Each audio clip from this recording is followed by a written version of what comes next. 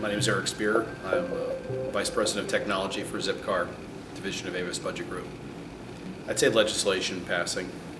If I compare where we were March of 2015 to December of 2015, a significant amount of legislation has passed to make the legality issues, the risk mitigation levels, topics that were of concern are now widely distributed and people are much more comfortable with. So the technology will always be there, but actually the risk mitigation is really where I think the progress is made. Okay. Technology's got to be cheaper and faster. If you just look at with the progress NVIDIA has made with consolidation and the density of their server technologies, that's going to help speed things along.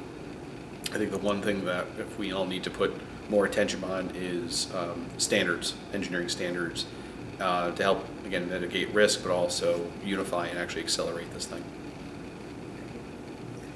So from a global perspective, I think everyone wants autonomous cars. It really comes down to the thresholds of willingness to have innovation and return. So what we've seen here in the Valley has been amazing. What we'll see out of pockets coming out of Michigan, CMU, MIT, Toyota's Research Institute between Palo Alto and Boston. I expect to see a lot more happen at the regional level, and I expect to see more chances being taken versus sort of the traditional monolithic development in the auto industry, which there's nothing wrong with that. It's done for a particular reason, but I think this is the area where people are willing to take more chances and see faster development. It's one of these things you're not quite sure where to start.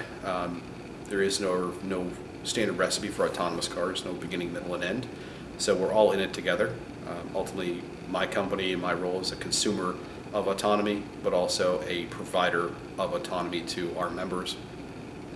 I think of no other better place to start than in the deep end with everyone else. We're trying to figure out, what's the technology, what's the cars, what's the legislation, who's going to manufacture, who's going to take on the risk.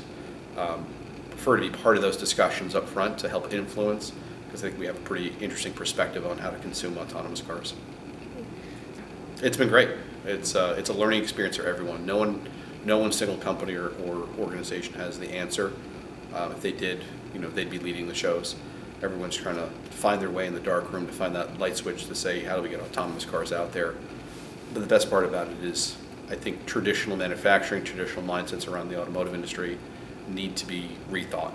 And this is a good example in the show and some of the folks I've met with. So, were there any sessions that you found particularly interesting? I think sort of the historic ones, the workshops from yesterday around IEEE and the other standards where it came out of DARPA. One for a contextual understanding of where people's perceptions were and where those are going to help base change and speed.